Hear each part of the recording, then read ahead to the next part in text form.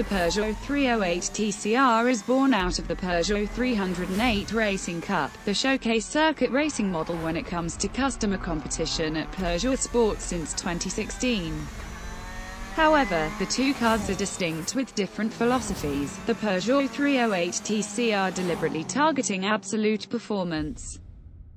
The THP engine benefits from a robust base that has already demonstrated its capability to withstand significant amounts of power per litre. Plenty of work has been done on the induction, the exhaust, and turbocharging, allowing the turbocharged four-cylinder block to develop 350 horsepower and 420 newton-meters of torque from 3,000 revolutions per minute, while maintaining the potential to cover 5,000 kilometres.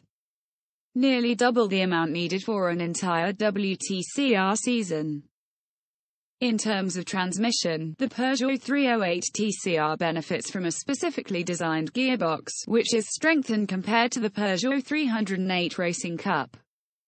A 6-speed, sequential unit controlled by steering wheel-mounted paddles. Thanks to a significant widening of the track and a specific suspension layout, as well as adjustable anti-roll bars at the front and back. Not to mention ball joint suspension all round, the Peugeot 308 TCR benefits from a strong turn into corners and a perfectly compliant rear end. The numerous setup options available for the car, ride height, track, and camber, both front and rear, allows the chassis setup to be adjusted for all circuits, to suit every driver. When it comes to braking, the Peugeot 308 TCR is also well equipped, making use of 378 by 34 mm ventilated discs at the front with 6-piston calipers, and 270 by 12 mm discs at the back with 2-piston calipers.